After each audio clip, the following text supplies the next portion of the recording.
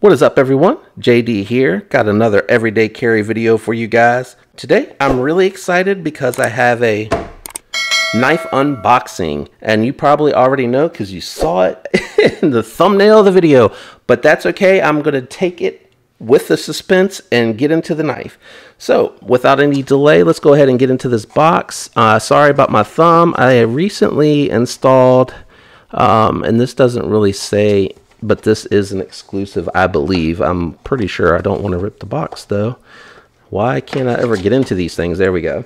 I recently installed some taco bearings with my ZT, and it dropped shut a little bit faster than I was expecting. But taco bearings, very cool. Highly recommend checking them out.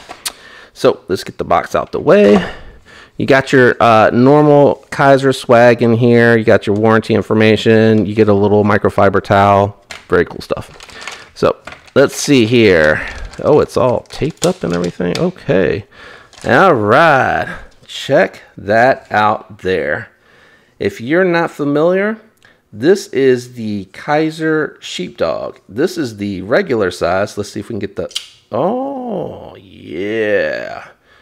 Have a look at that, won't you? Look at that. I'm looking over the camera at it. Sorry, guys. So this has the 154 cm steel on it as well. We're going to try a thumb flick. Okay, not bad. A little heavy detent. That detent's a lot heavier than I thought it was going to be for a thumb hole flicker. Woo! I almost lost my grip there. Did you see that? Wow, that's really nice. It has the black micarta scales. The scales are contoured. Does have a stone washed, black coated stone washed deep carry pocket clip. You can see there it has the sheepdog logo on it.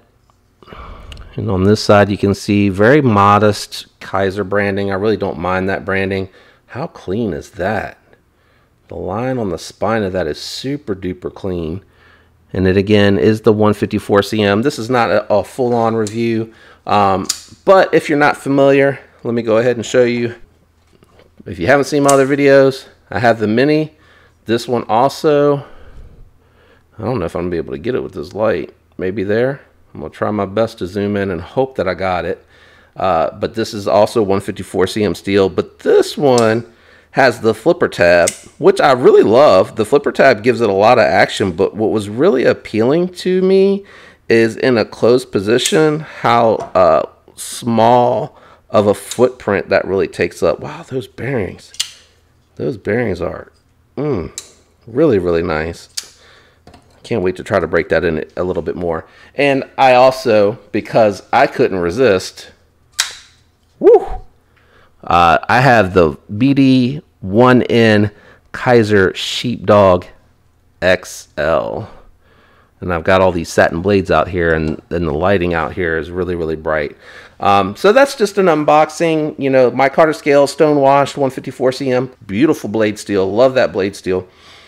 I will carry this for a little while, do a full-on review of the knife, and then give you my impressions and give you my rundown of comparisons with actual knives that I typically use for my full reviews. Thanks for tuning in, guys. I really appreciate all the support. If you're enjoying the video, please leave a like.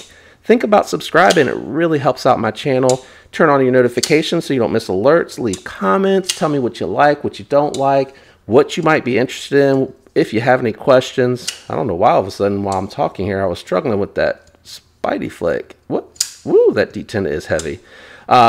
Thanks, guys. Have a fantastic week. Peace.